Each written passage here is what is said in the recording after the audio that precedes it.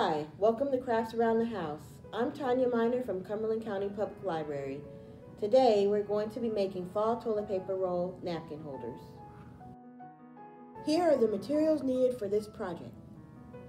Toilet paper roll, jute wrapping twine or yarn, scissors, hot glue, glue gun, fall decorations, ruler, and a pencil.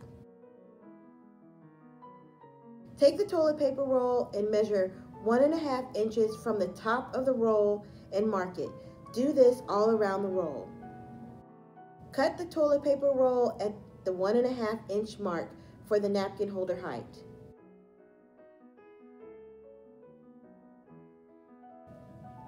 Wrap twine around a 12-inch ruler 20 times and cut it.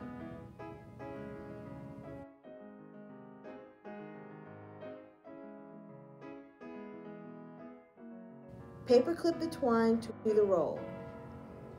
You could also glue the twine to the inside of the toilet paper roll and start wrapping the twine around it.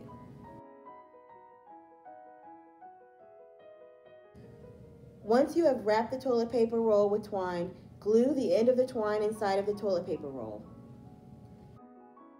Glue a decoration on the outside of the napkin holder. I'm using fall miniatures and a leaf.